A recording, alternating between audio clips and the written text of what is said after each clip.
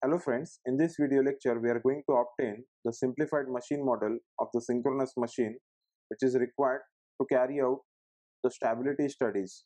So let us begin.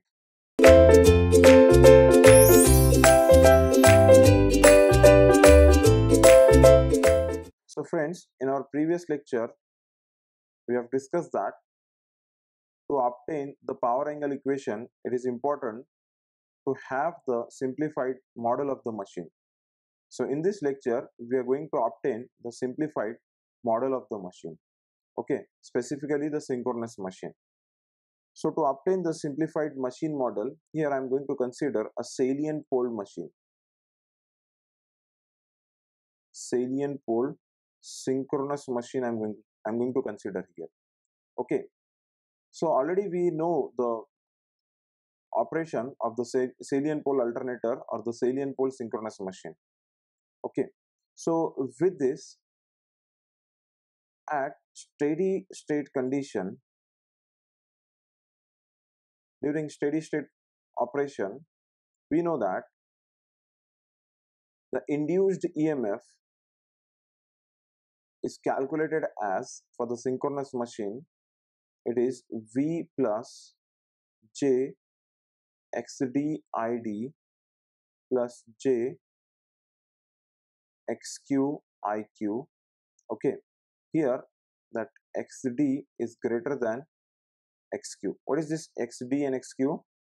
This XD is direct axis reactance and XQ is the quadrature axis reactance.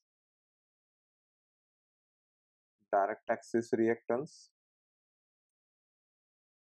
and XQ quadrature axis reactance. Accordingly, this ID and IQ will be the same. ID will be the direct axis current and IQ will be the quadrature axis current. Okay. Then let's say a transient has occurred in the machine. Okay, due to some disturbances, the machine is now it has been operating in a transient condition. Okay, so here under transient condition,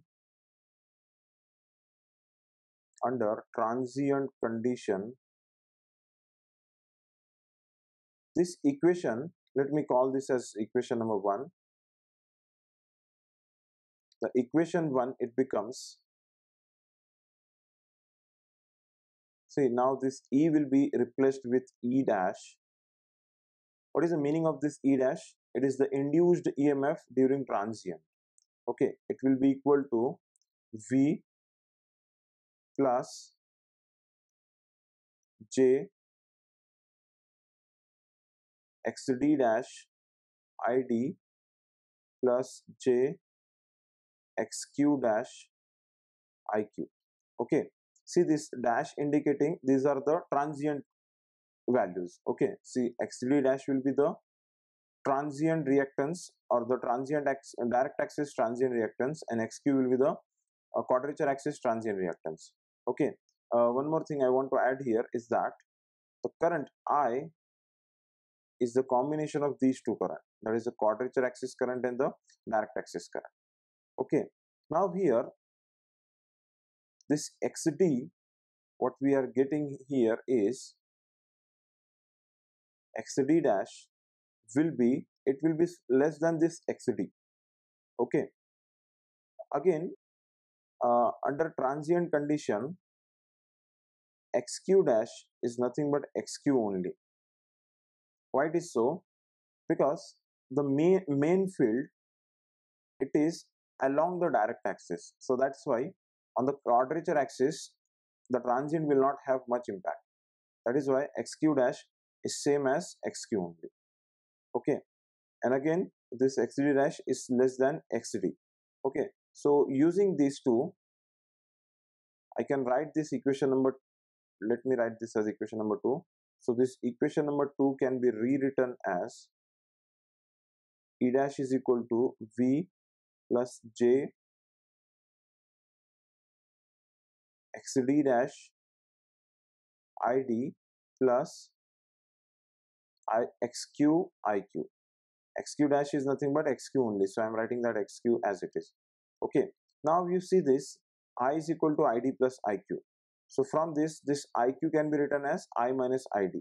So now I'm going to put that relationship here, that E dash is equal to V plus, now uh, let us write this term first. It is I into xd into id plus this iq. Let me write it as I minus id. Okay, then this term xq. Okay, now let us make this id term on one side. So we will get v plus j x dash d id plus this term I into xq minus id into xq. Okay, so this id term, this I term and id term, I'm going to make it separate. Okay, so here we will get as v plus this term. Okay, definitely here we miss this j, so that j will come here and it will be with these two terms as well. Okay, so we are getting here v plus this term j I into xq, that is the one term, plus in another bracket we are having, see this xd and here xd, I can take it as common. Okay, and in the bracket we will left with the xd dash, this one. Okay, j xd dash, and this is minus j xq into id. Okay, now let me write it once again. The first bracket is v plus j I xq plus the another bracket is, let us write this j as common outside, xd dash minus xq into id. So let us call this as equation number 3. Okay, so looking at this equation number 3, we can have the phasor diagram for this simplified machine. Okay, so you see here, this is E dash. Okay, and it is equal to, as per that latest equation what we got, is equal to v plus j I xq, v this one plus j I xq, this one, plus this term, that is j xd dash minus xq into id. So this is giving us the E dash. Okay, so this vector diagram or the phasor diagram, it can be drawn with the help of this equation number 3. Okay, now furthermore, under transient condition, we know that this xd dash is less than xd, and what about xq? Xq dash is same as xq only. Okay, now if I compare this xd dash with xq, both are approximately same. Xd dash and xq are approximately same. Okay, if I make this, if I put this assumption in this equation number 3, we will get E dash is equal to, see this xd dash I'm making is approximately equal to xq. So this will get cancelled, it will become 0. So we will left with E dash as v plus j I xq.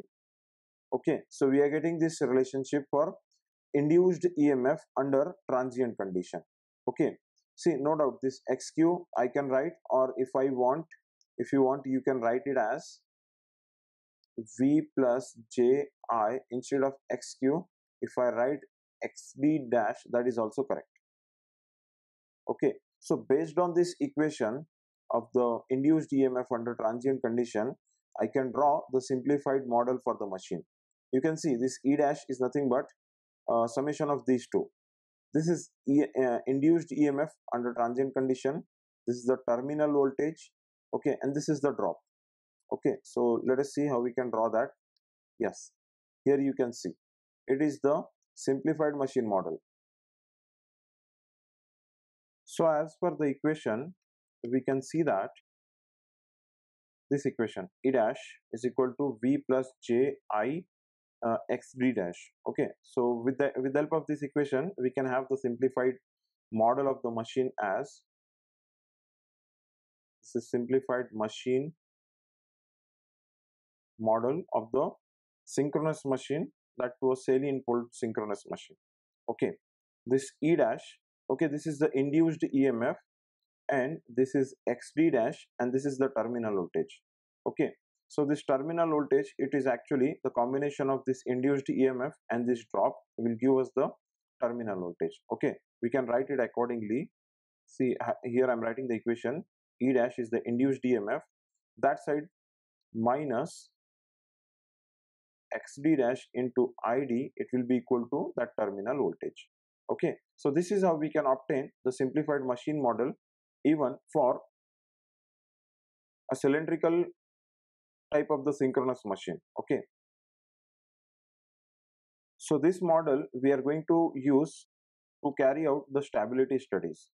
Okay, in our next lecture we will be discussing the power angle equation derivation and the power angle curve. Thank you very much.